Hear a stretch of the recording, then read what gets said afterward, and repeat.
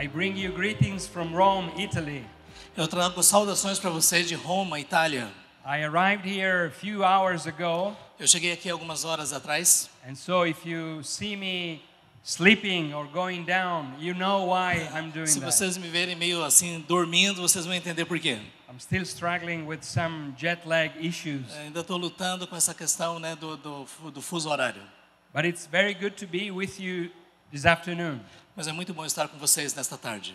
And we'll be dealing not only this afternoon, but tomorrow and on Monday afternoons on three important topics on how to deal with the Roman Catholic Church. Então, nós vamos tratar, né, não somente hoje, mas os próximos dois dias em 3 tópicos falando sobre a Igreja Católica Romana. This afternoon we'll be concentrating on issues related to the Word of God, the Bible. How do evangelicals and Catholics differ in the way they receive God's Word and read it? Nesta tarde nós vamos tratar sobre as questões relacionadas com a Bíblia, como católicos e evangélicos diferem em relação a como ler e interpretar a Bíblia. Tomorrow we'll be dealing with a very important topic of Christian unity. Amanhã Are evangelical Christians and Catholics united in the gospel? Amanhã nós vamos tratar da questão da unidade cristã. Nós podemos dizer que católicos e evangélicos estão juntos, unidos. And Monday afternoon we'll be dealing with with Pope Francis. How do we interpret? How do we deal with the present Pope Francis? E amanhã depois nós vamos tratar do Papa Francisco, né? Como é que nós interpretamos o pensamento dele? So it is important for us to, as evangelical Christians, to face the reality of Roman Catholicism. É importante nós, como evangélicos, enfrentar a realidade do catolicismo romano. Because wherever you go in the world, from north to south, from east to west, you will encounter the Catholic Church. Não importa onde você vai, de norte a sul, de leste a oeste, no mundo inteiro, você vai encontrar o catolicismo romano. In our world, there are 1.3 billion people who claim some attachment to the Catholic Church. Em nosso mundo, há pelo menos 1,3 bilhões de pessoas que reivindicam ter algum compromisso com a Igreja Católica Romana. By far the largest religious institution on earth. De longe, a maior instituição religiosa na Terra. And I don't have to convince you in Brazil of the importance of us approaching Roman Catholicism biblically and faithfully. Eu não tenho dificuldades, né, em dizer que aqui no Brasil realmente nós temos que lidar com essa questão da fé católica biblicamente. Because as you do, I also come from a majority Catholic context. Como vocês, eu também venho de um país com maioria católica. And we know how pervasive it is. Nós sabemos Roman Catholicism, not only religiously, but also culturally, also historically, socially, and so on. Nós sabemos, né, como o catolicismo romano ele pervade toda a realidade social, cultural, religiosa. So this afternoon we're dealing with the issue of the Word of God, the Bible. Hoje à tarde nós vamos lidar com essa questão da palavra de Deus, a Bíblia. Do we have the Word of God in common? Nós temos a palavra de Deus em comum? As we approach Roman Catholicism, can we say that we share the same word, the same foundation? Quando nos aproximamos dos católicos, podemos dizer que nós compartilhamos a mesma fé, a mesma fundação? And the answer is yes and no. E a resposta é sim e não. Yes, because in Roman Catholicism there is a place for the Bible. Sim, porque na fé católica existe um lugar para a Bíblia. It is read during the Mass. É raro durante a missa. It is partially taught in catechism. É parcialmente ensinada durante o catecismo. And generally speaking, it is highly regarded. E, geralmente falando, é considerada como de forma muito elevada. So there is a sense in which there is a convergence in how to consider the Bible. Então há um certo sentido que é uma convergência em como considerar a Bíblia. But on another sense, the answer is no. Em outro sentido, a resposta é não. And basically for two main reasons. Basicamente por duas principais razões. The first one is that we actually have the same Bible, but not exactly the same Bible. Primeiro é que nós temos a mesma Bíblia, mas não exatamente a mesma Bíblia. You know that the Bible is composed of two main testaments, the Old and the New Testament. Você sabe que a Bíblia é composta de dois principais testamentos, né? O Velho Testamento e o Novo Testamento. And as far as the Christian church is concerned, we received the Old Testament from the people of Israel. E no que concerne a igreja cristã, nós recebemos o Velho Testamento do povo de Israel. The 39 books of the Old Testament are those books that the people of Israel had received as the Word of God. Os 39 livros do Velho Testamento são a escritura que o povo de Israel recebeu como palavra de Deus. This is the Old Testament. Este é o Velho Testamento. As far as the New Testament is concerned, Quanto ao Novo Testamento, we have 27 books of the Gospels, the epistles, and the writings of the New Testament. nós temos os 27 livros dos evangelhos, as epístolas e os escritos do Novo Testamento. Now, as far as the canon, that's a technical word. We're talking about the canon, the list of biblical books that we receive as inspired by God. Então, no que tange essa questão toda, né, do cânon, de todos esses livros, né, que nós chamamos da palavra de Deus, There is a difference between the Catholic Bible and our Bible. há uma diferença entre a Bíblia católica e a nossa Bíblia. The Catholic Bible contains extra books in the Old Testament. A Bíblia católica contém alguns livros extra no Velho Testamento. And that decision goes back to the Council of Trent in the Yes. 16th century, E essa decisão, ela volta até o Concílio de Trento no século XVI. when the Catholic Church reacted against the Protestant Reformation. It convened a council in the city of Trent, northern Italy. Quando a Igreja Católica, né, reagindo à Reforma Protestante, eles convocaram um concílio na cidade de Trento, no norte da Itália.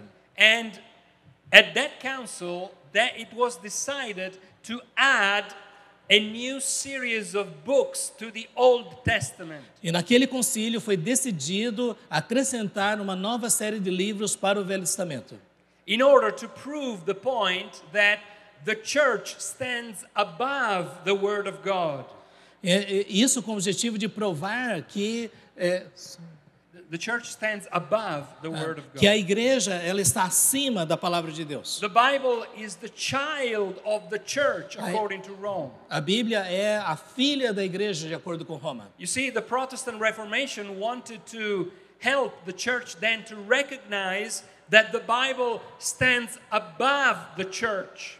A igreja evangélica, pelo contrário, diz, né, de que a Bíblia está acima da igreja. But the Roman church wanted to affirm the contrary. Mas a igreja romana quer afirmar o contrário. And one way of proving it was to say, look, we expand the canon of the Old Testament in order to make it bigger. E uma das formas de dizer isso é, olha, nós estamos expandindo o cânon, acrescentando outras coisas à Bíblia. So you see, it was an ideological point that the Church of Rome wanted to make then. Foi um ponto ideológico que eles quiseram, a Igreja Católica quis demonstrar naquele momento. Because they wanted to affirm that the church makes the Bible. Porque eles queriam afirmar que a igreja faz a Bíblia. Not that the Word of God makes the church. Não que a palavra de Deus faz a igreja. So, as we approach the topic of Roman Catholicism, we have to be aware that our Bibles are basically the same, but with the exception of the Old Testament. Por isso, quando nos aproximamos da fé católica, nós temos que lembrar, não é, de que a Bíblia ela é a mesma, mas com esses acréscimos. And although those lists of books that were added at the Council of Trent is a small list, only 7 books, Essa lista de livros extras é somente sete livros. it is a way of saying that the Church of Rome considers itself as owning the Bible and being in the position of expanding it if needed. O Concílio de Trento, então, mostrou, né, de que essa é uma maneira de dizer que a igreja ela é proprietária da Bíblia. Yes. And to the point of expanding it. Até o ponto de expandi-la. The second reason why we have very important differences in how we handle the Word of God is the following. Segundo ponto, né, que mostra a diferença que nós temos como lidamos com a palavra de Deus é o seguinte. We as evangelicals receive the Word of God as the Word of God. Nós evangélicos recebemos a palavra de Deus como a palavra de Deus. God speaking to us. Deus falando para nós. And the Word of God standing above us. E a palavra de Deus permanecendo acima de nós. And we receiving the Word of E God. nós recebendo a palavra de Deus, ouvindo a palavra de Deus, ouvindo, reading it, lendo-a and obeying e it. obedecendo-a. That's the basic evangelical doctrine of the Word of God. Essa é a doutrina básica evangélica da palavra de Deus. The Word is of God, comes from God, has the authority of God. A palavra vem de Deus e vem com a autoridade de Deus. We receive it as recipients and as doers of the Word. Nós recebemos como recipientes e como praticantes da palavra. For us, the Word of God is authoritative. Para nós a palavra de Deus é autoritativa. It is infallible. É infalível. It is inerrant. É inerrante. It is the Word of God. E é a palavra de Deus. The Word of God in words of man, but retaining the power, the authority of God. A palavra de Deus em palavras de homens, mas retendo a autoridade da palavra de Deus. The Catholic Church has a different way of understanding the relationship with the Bible. A Igreja Católica tem entendimento diferente a respeito da Bíblia. They believe that prior to the Bible, before the Bible, there was a tradition. Eles acreditam que antes da Bíblia, anteriormente à Bíblia, havia já uma tradição. A collection of teachings, practices and sayings collected orally and transmitted orally. Uma coletânea de ensinos, de preceitos, de práticas que já existiam antes da própria Escritura. And that precedes the Bible. Isso precede a Bíblia. Comes before the Bible. Vem antes da Bíblia. Then they believe that the Bible is only one limited, small, written record of that revelation. Eles acreditam que a Bíblia então é somente um pequeno registro escrito desta revelação toda. Not all of tradition was recorded in script. Nem toda a tradição foi registrada nas escrituras. Only the biblical books were written down. Somente os livros bíblicos foram escritos, postos em forma escrita. But the tradition is bigger than the biblical books. Mas a tradição é maior do que os livros bíblicos. And so the Bible is smaller than the tradition of the church. Por isso a Bíblia é menor do que a tradição da igreja. Plus, além disso, after the Bible was written, depois que a Bíblia foi escrita, they believe that tradition that precedes the Bible also followed the Bible. Eles acreditam que essa tradição que precede a Bíblia depois segue adiante depois da Bíblia. So that the Bible stands in between the previously given tradition and the tradition that was given after the Bible. Então a Bíblia ela permanece entre aquela tradição que foi entregue antes da Bíblia e aquela que foi entregue depois da Bíblia. So according to Rome, the Bible is not the final word of God. De acordo com Roma, a palavra não é a palavra final de Deus. But it is only a written record of parts of the tradition that was given prior to the Bible and the written tradition that was also followed by further tradition. Então a Bíblia escrita é basicamente uma parte pequena dessa tradição anterior que já havia e também essa outra tradição que veio depois. So the Bible is in between two big sets of traditions, both preceding and following Por the isso- Bible. Por isso que a Bíblia é essa parte entre duas grandes tradições, aquilo que veio antes, aquilo que veio depois da Bíblia. And on top of that, E além disso, the Catholic Church believes that the church, the ecclesiastical office of teaching that is given to the church, has the right to interpret tradition and the Bible correctly. a Igreja Católica acredita que a Igreja, né, através do seu magistério, da autoridade de ensino da Igreja, somente ela tem condições de interpretar corretamente a Bíblia. So the basis for Catholic doctrine is not the Bible alone, but the Bible and the tradition, both preceding and following the Bible. Por isso, a base não é somente a Bíblia, mas aquilo que vem antes e aquilo que vem depois da Bíblia. And the teaching office of the church is the only authoritative, authorized, legitimate voice of interpreting the Word of God.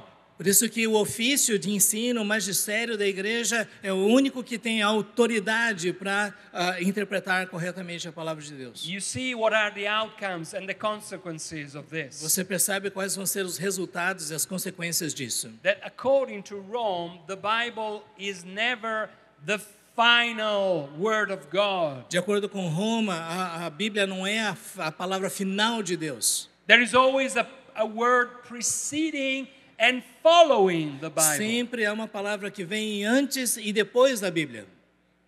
According to Rome, one of the pillars of the Reformation, the Word of God alone, Scripture alone, is a nonsense.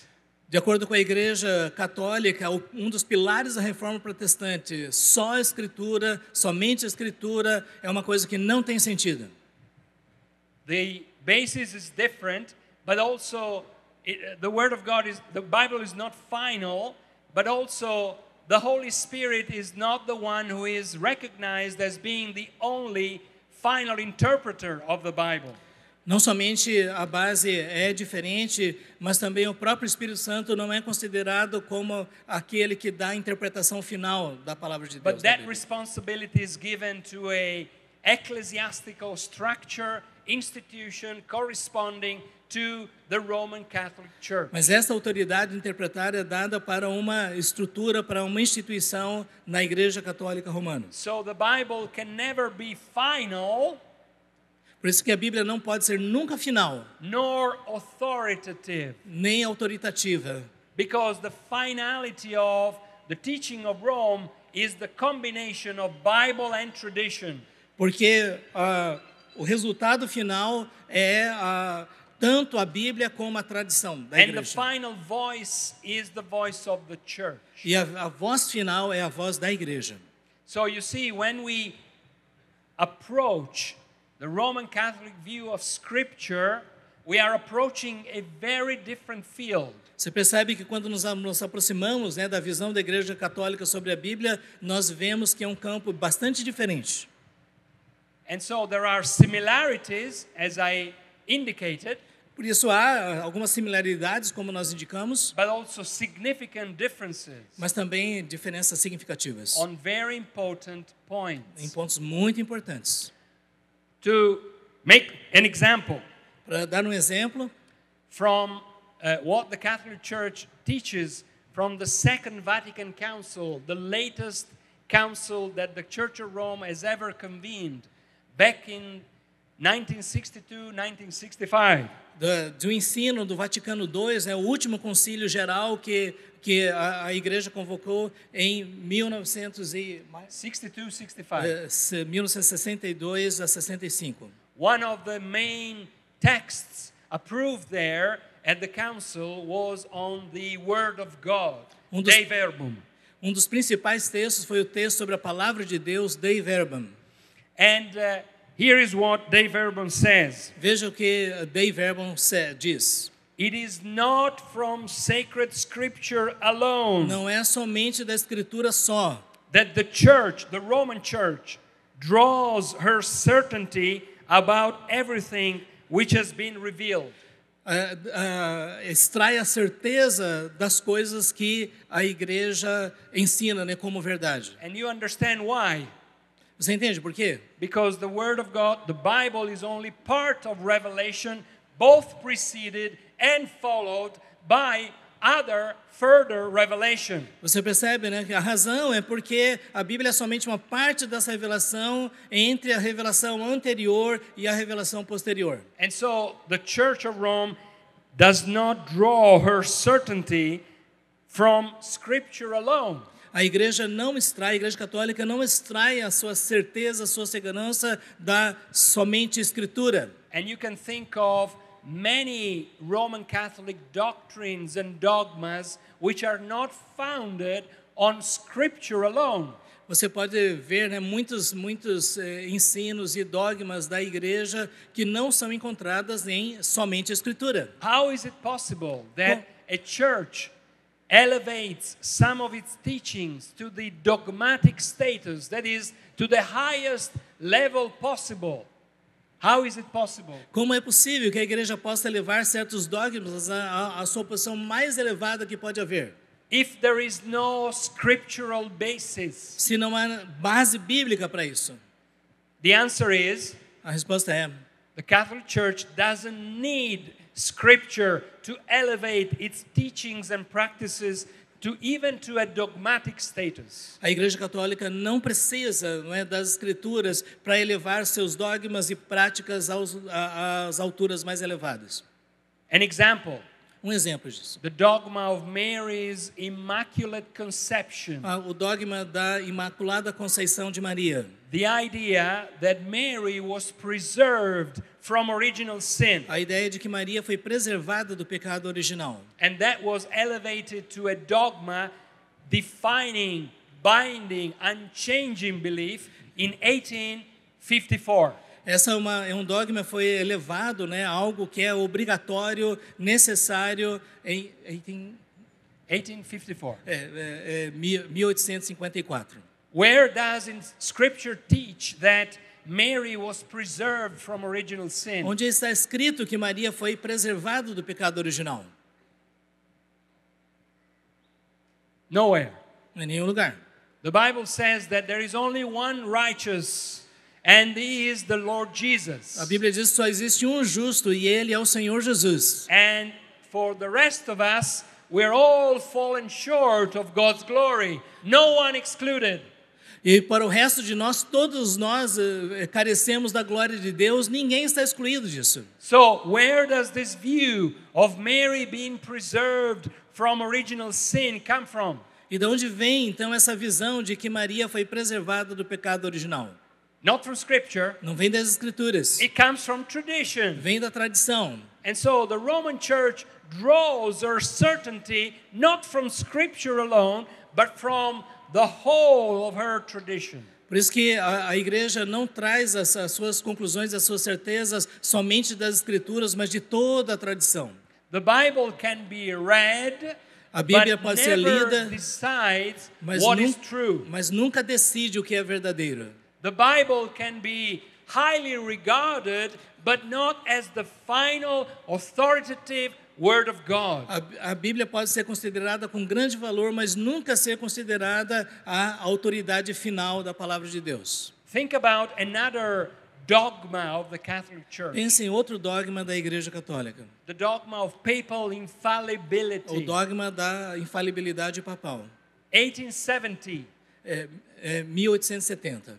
Where the Scripture teaches that the Pope or a Christian leader speaks infallibly. Onde a Escritura fala que o Papa ou um líder cristão fala de forma infalível. Nowhere. Em nenhum lugar. And yet the Catholic Church elevated this view to the point of making it a defining truth of their faith. Mas a Igreja Católica tomou isso como uma visão que define a fé da Igreja Católica.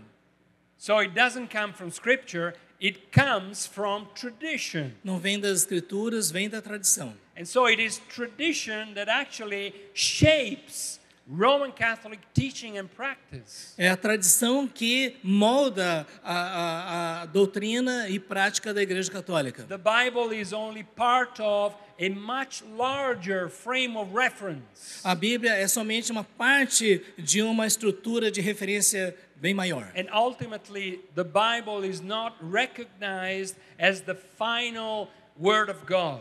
No final de tudo, a Bíblia já não é considerada como a autoridade final de Deus, a palavra de Deus. Do you know when and what the latest dogma that the Catholic Church has ever issued is all about? Você sabe qual é o último dogma que a Igreja Católica declarou? It is the 1950 dogma of Mary's bodily assumption. É o dogma 95 da ascensão física corpórea de Maria. 1950. 1950. 73 years ago. 73 anos atrás. This is the latest dogma. Foi o dogma mais recente, né, que nós tivemos aí. The idea that Mary, soon after dying, was taken body and soul to the heavenly glories. Que depois que Maria morreu, ela foi levada corpo e alma para a glória. Where does Scripture teach such a view? Onde é que a Escritura ensina essa visão? Nowhere. Em nenhum lugar. After Acts chapter 2, where Mary is part of the Christian community, waiting for the Holy Spirit to come. Depois de Atos 2, onde Maria faz parte da comunidade esperando para que o Espírito Santo venha. Mary disappears from the story. Maria desaparece da história. And we don't know what happened to her. Nós não sabemos o que aconteceu com ela. She died. Ela morreu. And she's waiting for the resurrection. E ela está esperando pela ressurreição. As all of us Como will todos one nós. day wait for. Nós também dia esperamos por isso. But according to the Catholic Church, because of that tradition they believe in, they elevated this view of Mary being taken body and soul to the heavenly glory of God as a dogma. Mas por causa da questão da tradição, eles veem essa doutrina da ascensão física corpórea de Maria como um dogma da igreja. So a dogma is an unchanging, defining belief of the Church of Rome. Um dogma é uma crença definida, definitiva da igreja de Roma. So, you see, the Bible only has one role, only has a role in shaping Catholic doctrine and practice, but not the highest role, not the determinative role in doing such a thing. Por isso a Bíblia tem um papel em moldar a fé, mas não um papel que define o ensino. Back to Dei Verbum, Vatican II. De volta, né, para Dei Verbum, Vaticano II. Here is another quote. Aqui está outra citação. Both sacred tradition and sacred scripture are to be accepted and venerated with the same sense of devotion and reverence. Tanto a tradição quanto a escritura devem ser aceitas com a mesma devoção e reverência como Sagrada Escritura. You see, both tradition and the Bible are to be received with the same reverence and with the same devotion.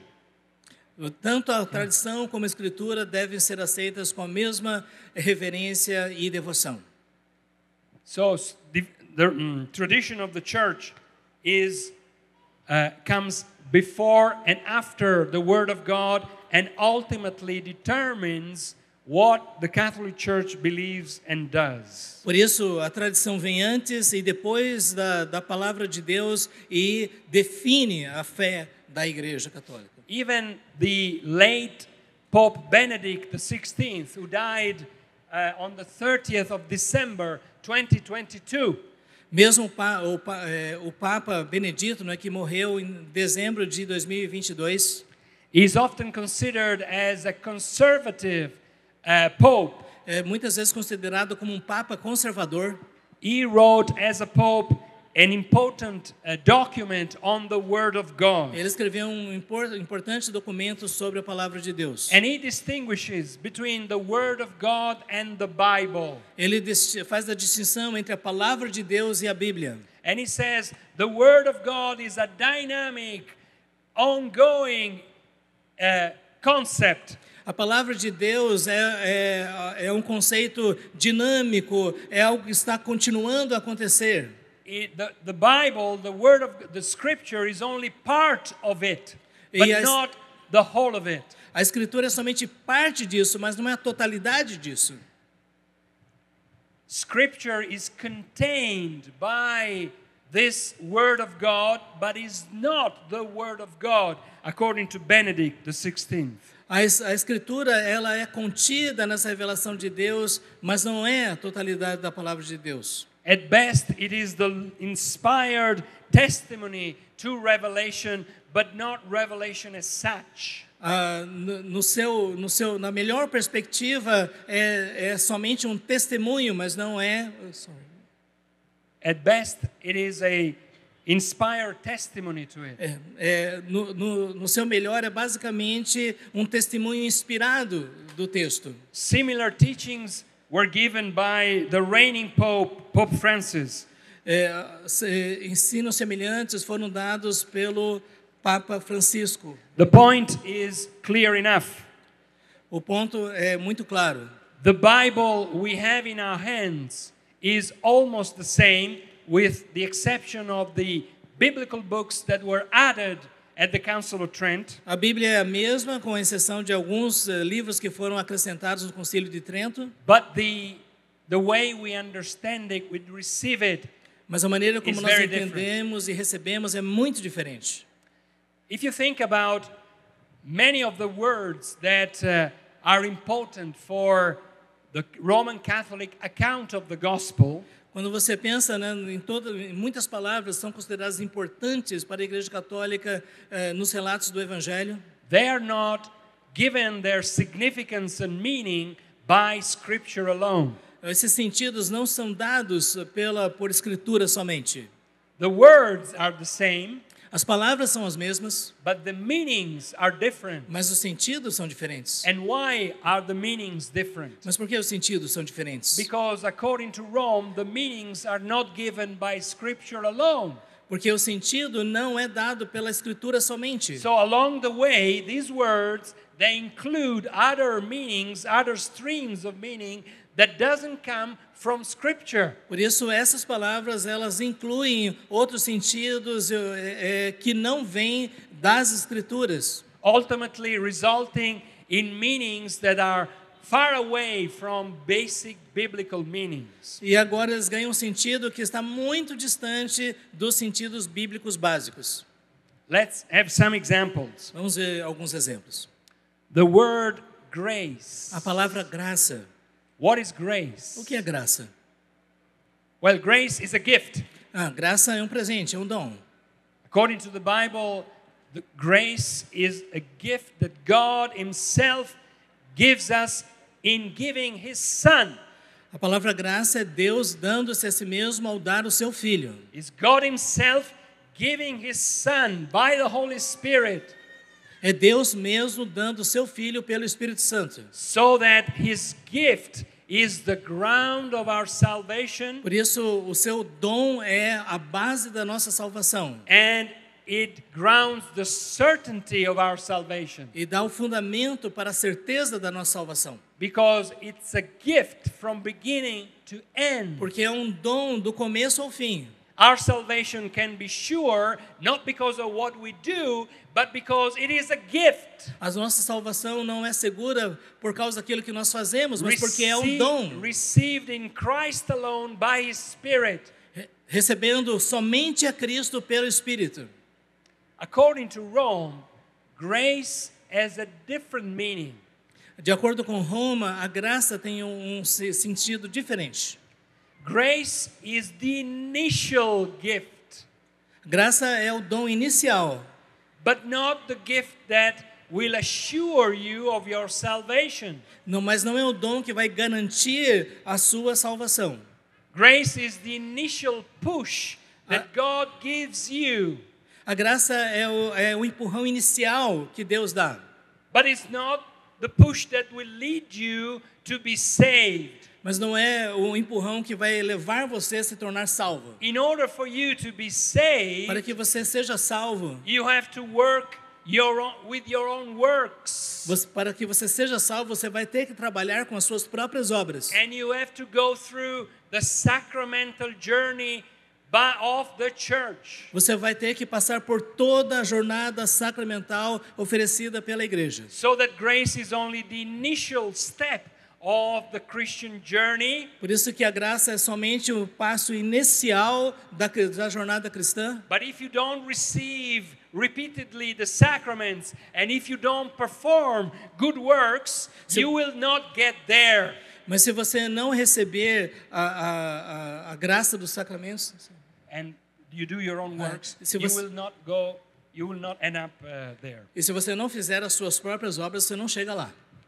You see, the word is the same, A palavra é a mesma, but the meaning is very mas different. o sentido é muito diferente. There is no certainty in the Catholic way of understanding Não- God's grace. Não há certeza no entendimento católico da palavra graça. Because the biblical meaning of grace has been blurred by other levels of meanings. And Mas- the ultimate result is not the biblical grace, but is something different.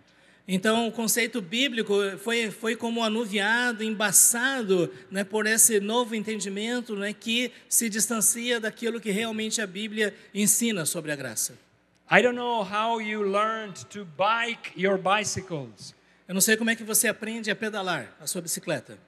This is the way my father taught me. Essa é a forma que o meu pai me ensinou. He gave me a small bicycle Ele me deu essa bicicleta with small completa, wheels attached to it. com as rodinhas aí ligadas. And one day he said, okay, we remove the little wheels. Um dia nós vamos remover essas And rodinhas. from now on, you will have to bike yourself. De agora em diante você vai ter que pedalar por conta própria. I will give you the initial push. Eu vou dar um empurrão inicial And then e depois I'll leave you eu vou deixar você and you will have to bike your own way on. e você vai ter que pedalar no seu caminho em diante. Are you ready?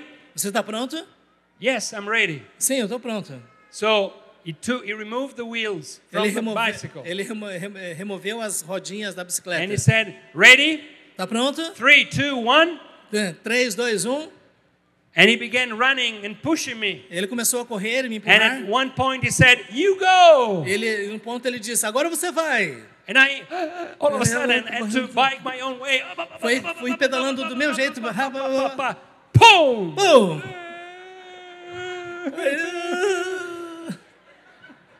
Second time. Segunda vez. Ready? Pronto? Yeah. Sim.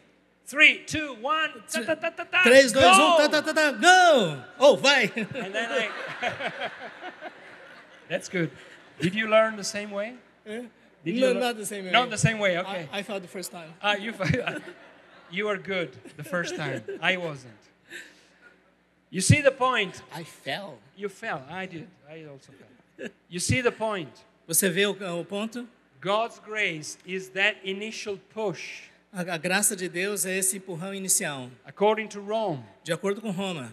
But that initial push will not lead you to where you're supposed to go. Mas esse empurrão inicial não vai levar você aonde você tem que chegar. Unless you do your own good works A não ser que você faça as suas boas obras. and you maintain your você balance your own way. Você mantém o seu equilíbrio no seu caminho. God gave you the initial push, Deus deu um empurrão inicial, but you have to work it out your own way. mas você vai ter que fazer isso do seu jeito. Now, that is not the biblical view of grace. Isso não é a visão bíblica da graça.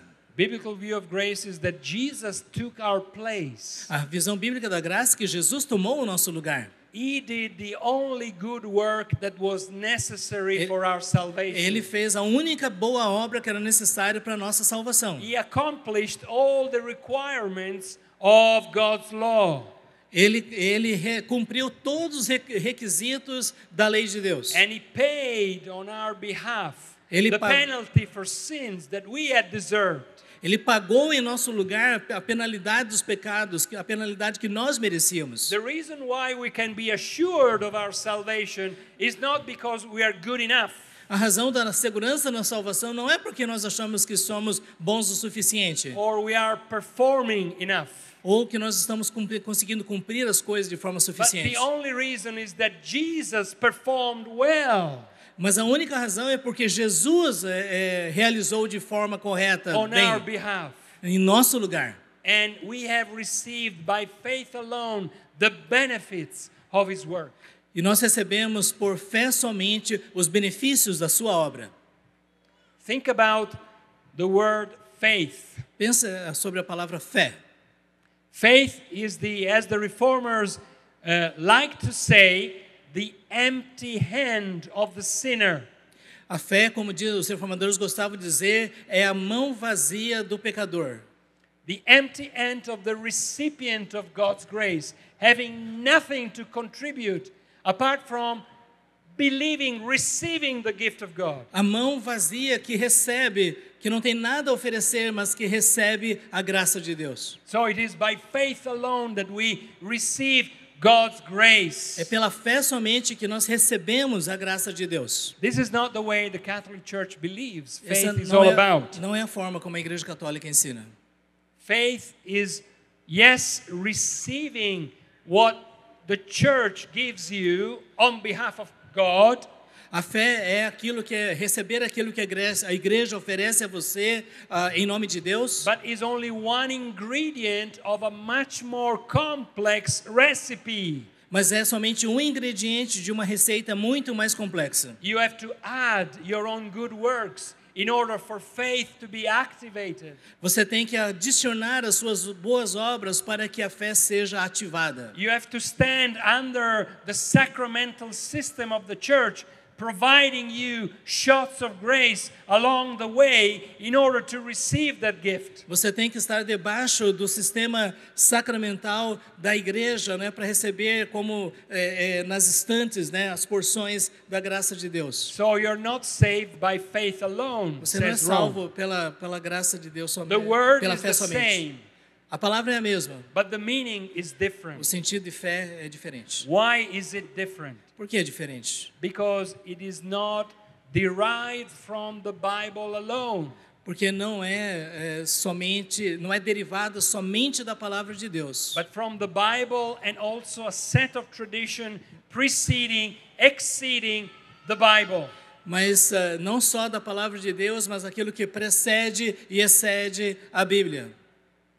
Think of the word cross. Pense na palavra cruz. The cross is the once and for all event of Calvary when Jesus died for our sins. A palavra da cruz é aquele momento, uma vez por todas, onde Cristo morreu pelos nossos pecados, pagou pelos nossos pecados. At Calvary, Jesus died for our sin once and for all. No Calvário, Cristo morreu por nossos pecados de uma vez por todas. And when he died on the cross, he said, "It is finished." Quando ele morreu na cruz, ele disse: está consumado. One and for all sacrifice sufficient for our salvation. Sacrifício por todos, sacrifício suficiente para a nossa salvação. When the Catholic Church uses the word cross, Quando a he palavra understands it very differently. Quando a Igreja Católica usa a palavra cruz, ela usa um sentido muito diferente. It doesn't attach it to the Mount of Calvary, Não relaciona com o Monte do Calvário, nor to the once and for all historical event of the cross of Christ. nem mesmo sobre aquele evento histórico de uma vez por todas. But it rather attaches it to the ongoing representation of that sacrifice that happens every Mass. Mas une isso a esse processo contínuo que acontece em cada missa. Every time the priest celebrates the Mass and consecrates the host, Todo momento, cada vez que o sacerdote oferece o sacramento, according to Rome, at that point the work of the cross is accomplished. De acordo com Roma, naquele momento a obra da cruz é realizada. And those who then eat E aqueles que comem, that body of Christ, which has become body of Christ, they receive the benefits of the cross. aqueles que comem como corpo de Cristo, se transformam no corpo de Cristo, esses recebem os benefícios. You see, it's no longer the once and for all sacrifice of Jesus on Calvary that is meant with the word cross. Você vê que não é esse significado de um sacrifício uma vez por todas na cruz do Calvário. Não é esse sentido que eles dão. But it's the ongoing representation by the church É a representação contínua feita pela igreja. that is intended and meant when referring to the word cross. Que é tensionado, qual é o sentido que é dado para a palavra cruz. You see, same word, different meaning. Você vê a mesma palavra, sentidos diferentes. And why is it? E por que é assim?